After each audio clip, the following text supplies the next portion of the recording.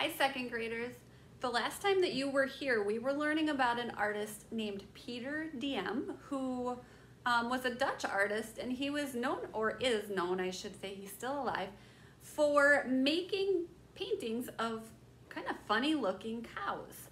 So today we are going to continue on with our cow project. Last time we drew it, and then inside the spots of your cow, your job was to make different designs using patterns. So today I will do the coloring demonstration so that we can finish up this project. And I will do that demonstration in just a second.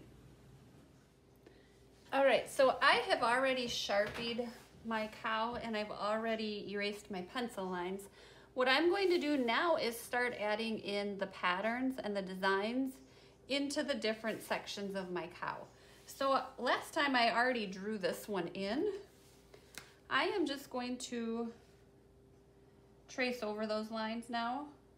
And I believe last time I told you that if you wanted to leave those blank and just draw the designs in with marker, that you could do that this time. So that's what I'm going to do in the other spots. Now you want your designs kind of close together in the space so that it fills up the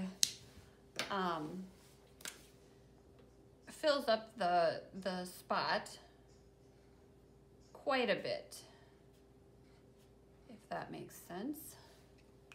So I'm putting those lines close together because it makes it look like it's a little more colored in.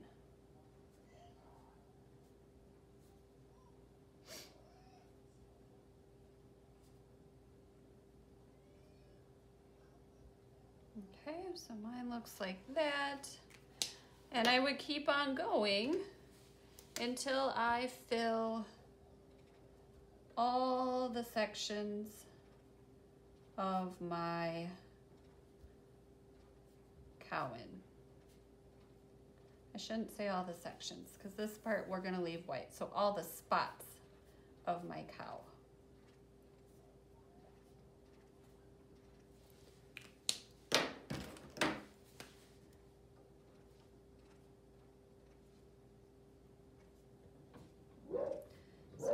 Something like this. And I would continue going in the rest of my spots. Okay, that's all there is to the project. So once you are done doing that, you are pretty much done with the project. I am going to color my tongue in though, just because I feel like that part of the cow does need to be colored in. All right, if you have any questions, please let me know.